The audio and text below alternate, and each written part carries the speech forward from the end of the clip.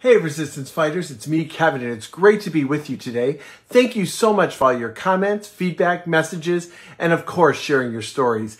I am truly grateful for that. I have to say, I've been having a big battle with resistance because, Stephen Pressfield, as I've said earlier, calls the book The War of Art. And resistance is a definite opponent. It is a definite war, and each day is little battles. And I want to talk about something where I'm having a problem. There's two areas I can feel resistance. Number one is change. I have a hard time with change. It's fear, right? It's fear-based. You just have to dive in and do it. And resistance is telling me all its greatest hits. You can't do it. Stay where you're at. Everything is good. Well, change is something I need to work on. So I have to up my game with that. The other is control.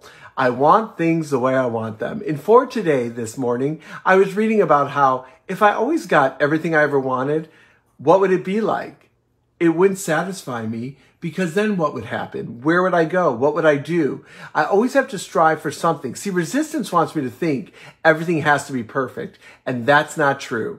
So, as I enter into this holiday season, and Merry Christmas to each and every one of you, I'm going to get out there and beat resistance, and I'm going to embrace change, and I'm going to let go of control, and let go and let God. Merry Christmas to each and every one of you. Happy holidays. Beat resistance.